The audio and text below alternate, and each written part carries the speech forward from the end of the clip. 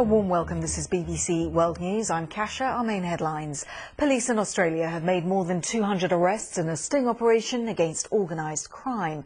They were able to monitor encrypted communications because the criminal underworld was using a messaging app secretly developed by the FBI. The former Bosnian Serb military leader Ratko Mladic is to hear the outcome of an appeal against his genocide conviction for the Srebrenica massacre.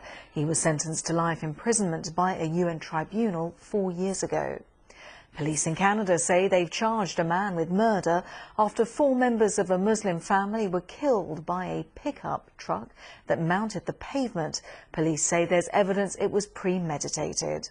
And the US Vice President has warned Guatemalans against coming to the United States, saying that they would be turned back at the border. Kamala Harris is in Central America, her first foreign trip as Vice President.